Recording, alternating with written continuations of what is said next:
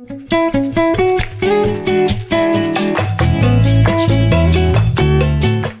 want to welcome you to Torah on the Go. Wherever you are right now, whether you are on your Stairmaster or whether you're in the car on the way to work, Rabbi Feinstein and I want to learn with you right now at this moment. We want to thank you for joining us.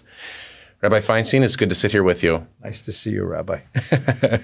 We see each other all the time. So if you're late for work, right. Take a breath. We're going to give you a little spirit as you get on your way. Here we go. Torah on the Go is going to tackle the topic of Genesis this year. So we're going to study the book of Genesis, not only according to the Parshiot, but according to big themes and motifs that appear throughout not only Genesis, but also the Tanakh, the Hebrew Bible at large. So we're going to begin this episode with a kind of broad question, and that is simply, why study the Bible?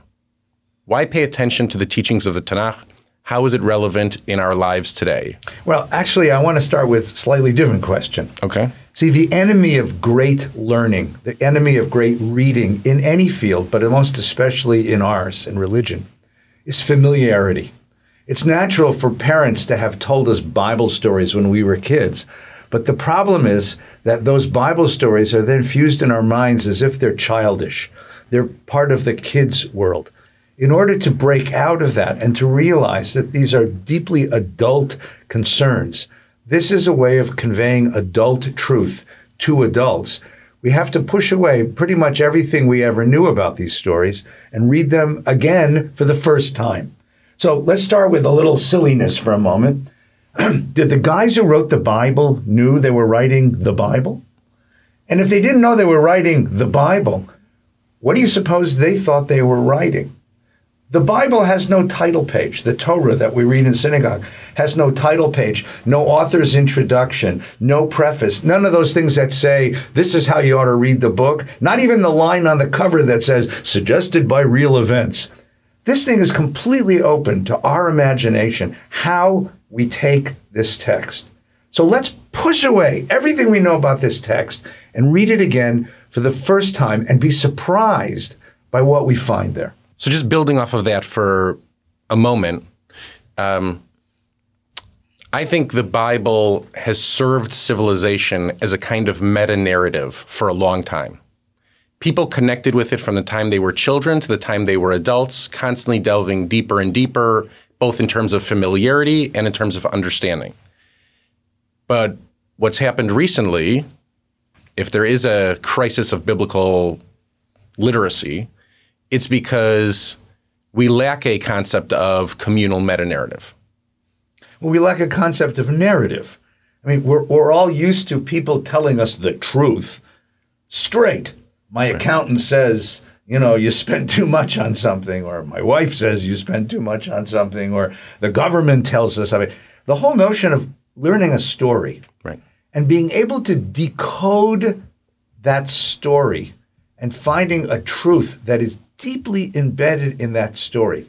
Why is that story there? Because an ancestor of ours wanted us to know a truth, some way to walk the world, to live a life that's remarkable, a life that is significant, a life that is happy. And they put that truth into the form of a narrative because, as you said, it appeals to everybody on every level, and it keeps coming back to us. These stories we read every year because every time we read them, we find new stuff in there. So let's begin by noting that narrative itself takes an extra measure of concentration and energy to decode so that we can find the truth down in there. That process isn't something that people are necessarily born with. It's something that we learn over time. Mm-hmm. The idea of valuing narrative. That's parents sitting at bedsides and reading stories right before bed. I would also argue that I'm old enough to have taken a class in college called Western Civilization. Okay? Now, Western civilization itself was a kind of construct. There is no such thing necessarily as Western civilization. But in it, you read a course reader of important texts that a person should know that makes us who we are. Now, that started with the Bible. The first text we read was Genesis. The second text we read was Exodus. The third text we read was Homer. The fourth text we read was Plato, as if all these things, through St. Augustine, through Chaucer through Machiavelli, these were the people who made Western civilization. And the next semester, we read non-Western civilization. So we started with Confucius, and we went through, Islamic writers, and we went through writers from Africa, tribal writers.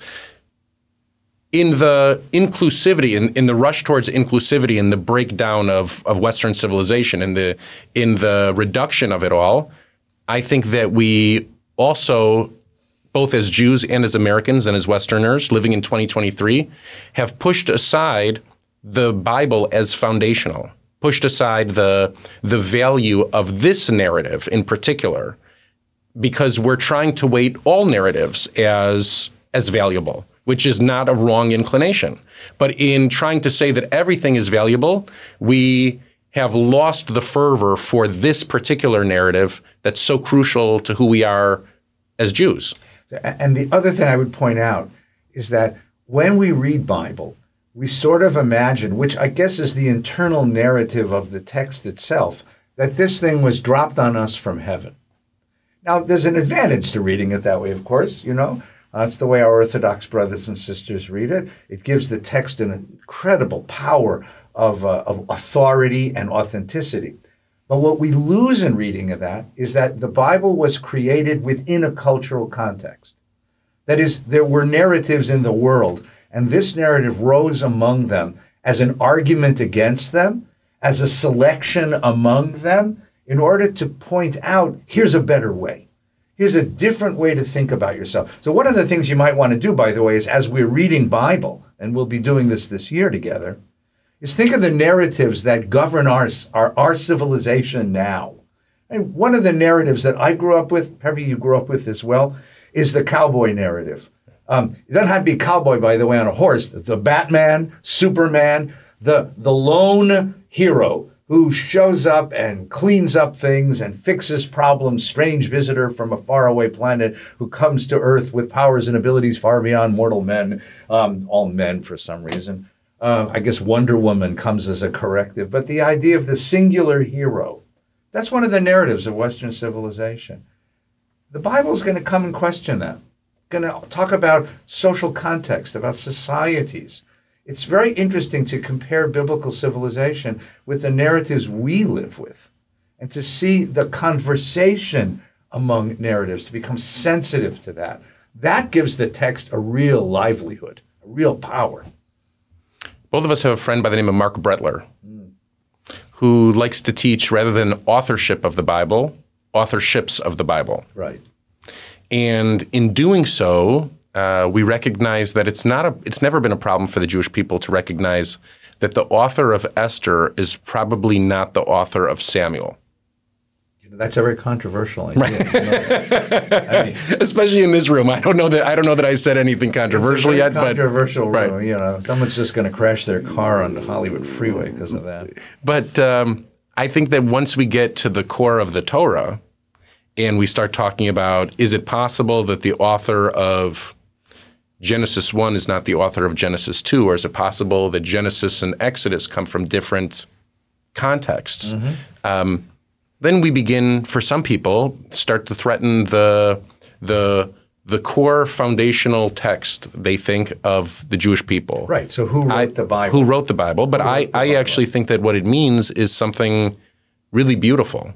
The idea that we included contradictory notions about humanity, about mankind, about God, and we call that a holy text from which we learn. I think that's what makes this such a sanctified endeavor. Right. The image is, instead of a singular author, instead of Moses on Mount Sinai with a ballpoint pen scribbling down what God's whispering to him, think about the best Shabbos dinner or the best Passover Seder you ever had with your family. There was an argument at the table, but it wasn't an angry argument. Well, in some families, it wasn't an angry argument. It was a principled argument about politics, about morality, about ideas. That's what I remember from the family that I grew up in.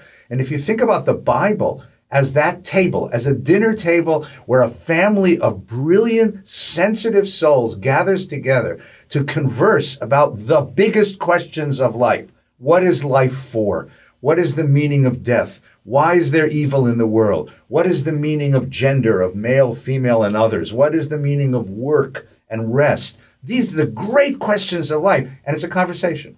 And there's room for almost everyone in that conversation. Because think of the Bible, there's room for Job and Kohelet, the two most heretical books you can possibly imagine. And there's room for Leviticus, which is the most conventional book, the most straight book you can possibly imagine. That's exactly right. That's exactly right. And the idea that the lesson that it teaches us today isn't only the text itself. It's how to read and appreciate something that you love, how to read and appreciate parts that you might detest. Yeah. Can you argue with it? That's exactly right. Can I object to this? Right. That's exactly right. Can I object to it, and can I still appreciate it at the same time? Right. Because it's all part of us. The Bible is the ultimate narrative that runs through us as human beings and connects us with humanity at large. And so Thursday morning, I do Minyan with the day school kids. I've been doing this for many, many, many years. We do questions and answers. I call it She'elot u'tshuvot, questions and answers. They call it Stump the Rabbi. The question that always comes up, it's going to come up in around 3 weeks as they start reading their Chumash, their Torah, is, Rabbi, if Adam and Eve were the only two people in the world and they only had two boys, how did the world get full of people? And it's such a wonderful question for a third grader to ask. Mm-hmm. Because what the kid's asking us is this stuff really true? Mm-hmm. Is this true? Mm-hmm. And if it's true, how come it don't make sense? Mm-hmm. And how do I make sense of something that doesn't seem to make sense with my knowledge and experience of the world? In what way is it true? And then, a second grader wants to know where are the dinosaurs in the beginning of Genesis, right? And a fourth grader wants to know, how come Moses kills the Egyptian instead of talking him out of hurting that Hebrew? So how do you answer the question, is it true, Rabbi? So when I was in fourth grade at Solomon Schechter in Northbrook, Illinois, we had a Chumash ceremony. Everyone was handed a Chumash. And this was part of our learning, the beginning of engaging with the text itself. And we learned out of Chumashim in Hebrew with Rashi, very, very traditional text, nothing like our kids receive today in school. And I'll never forget the principal of the school. His name was Jay Lieberman. Okay, now he's the head of school, I think, in Cleveland. I know Jay, yeah. And Jay Lieberman held the Chumash in front of all of us and said, this is not a history book, but if you read it enough times, you'll know where we come from. I thought to myself, is he nuts? What does that even mean? I remember thinking fourth grade, this is what is he saying? Now, I remember that statement. Think about all the things you've been taught in your life and how you forget so many of them. And that statement, Jay loved to sit us on the floor and tell stories about the Baal Shem Tov. He loved to tell. There were so many things that Jay brought to us as children, but this one statement that he made has stayed with me my entire life. It is not a history book. And if you read it like that and say, is this true history? The answer is, I don't know. And it doesn't matter to me. Another teacher and friend of both of ours, Rabbi Bradley Shavit Artson, often says, if you read the Bible and at the very end you come to a question, the question is, I wonder how tall Abraham was.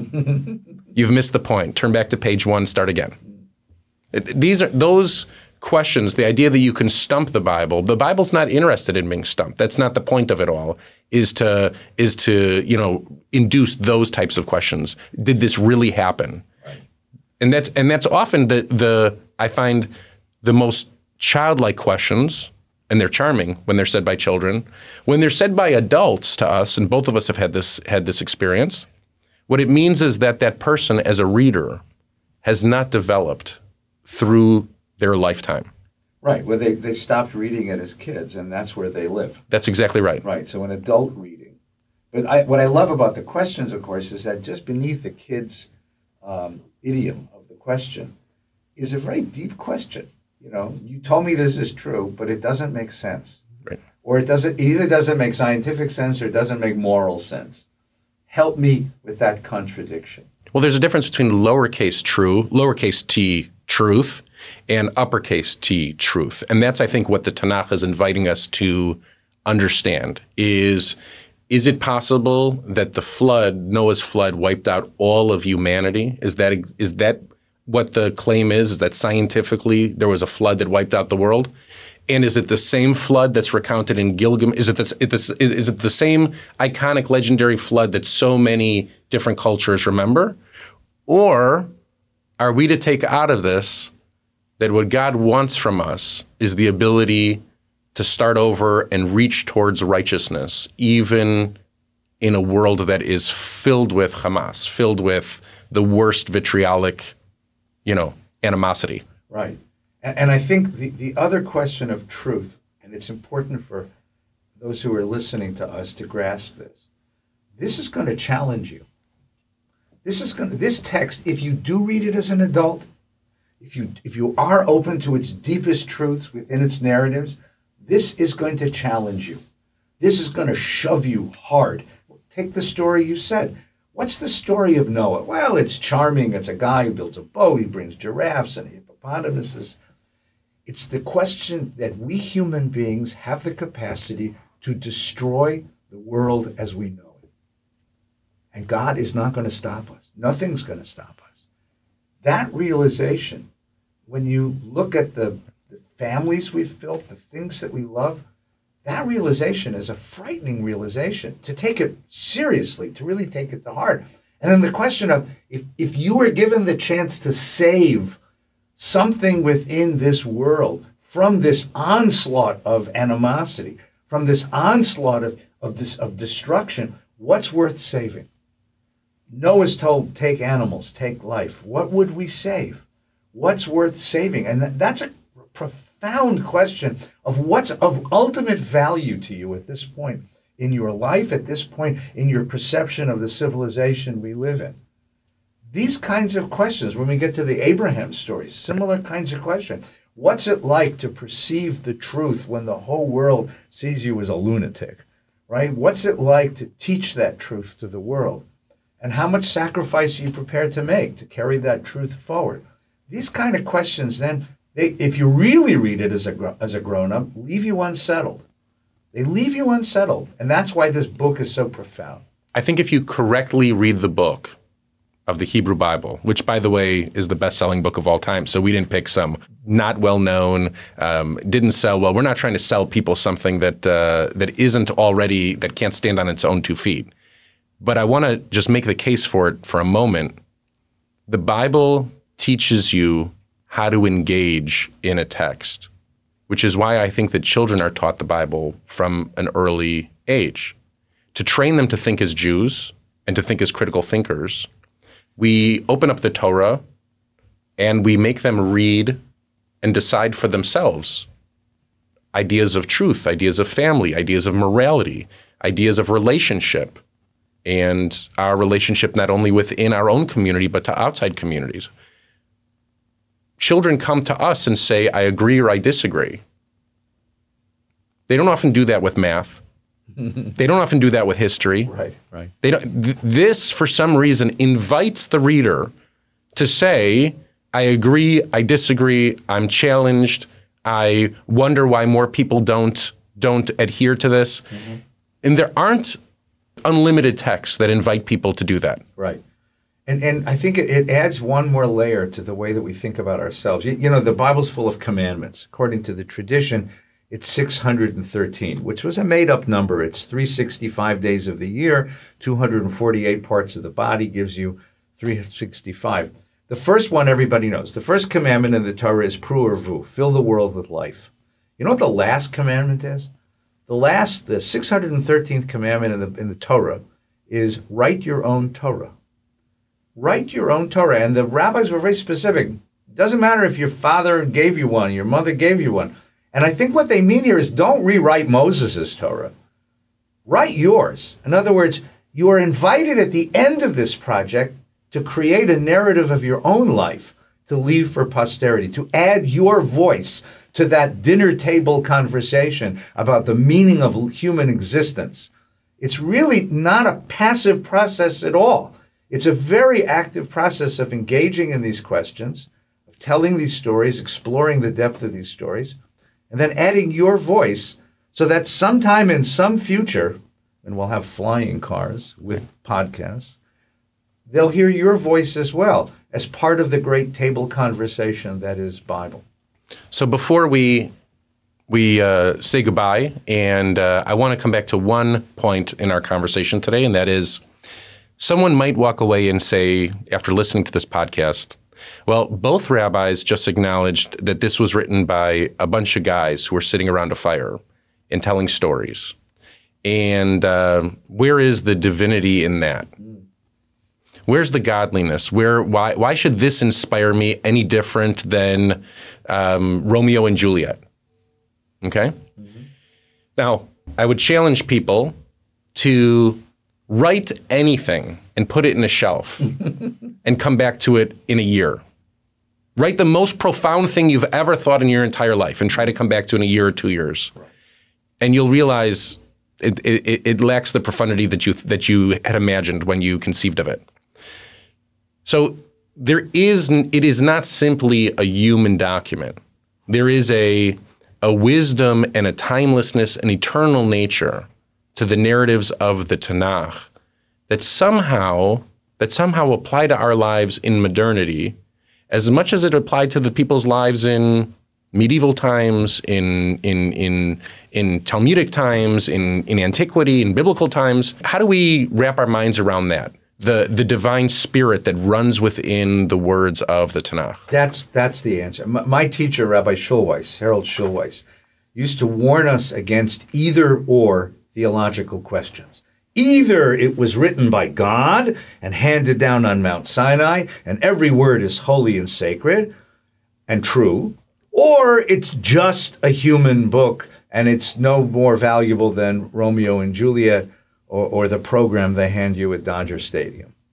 That's a very bad apposition, because he would say, for Schulweis said, that the locus of God, the place where God lives in our world, is within. The human being is created in the image of God. Each of us carries sparks of God within us. And sometimes, if we work really hard at ourselves and in the world, we can locate the divinity within and express it. The text is a partnership, like everything else in the world, between human effort and God's inspiration and God's truth. What we have to do in reading it is to do a process of refining and locate what is human in the text and what was the divine spark, the divine theme, the divine power that was encoded in the words of this text. Every biblical text is that partnership between the human voice and the divine voice. And that's why it's open to interpretation. That's why it's internally relevant. And that's why we have the power to criticize it. When I'm criticizing the Bible and I say, oh, this I can't deal with, that's that human element that was tied to its time and place and cultural context. But there's things in the Bible that surprise me all the time and make me stop and say, oh, wow, now I see my world differently. That's the light of the divine, the light of God that is coded in those words. Well, on behalf of Rabbi Feinstein, myself, and the entire clergy at Valley Beth Shalom, we want to thank you for joining us for this session of Torah on the Go, and we invite you to join us in this partnership between us and God in reading the Tanakh, in reading the meta-narrative of our people, and we look forward to learning with you real soon. Thanks for being with us. Now drive careful.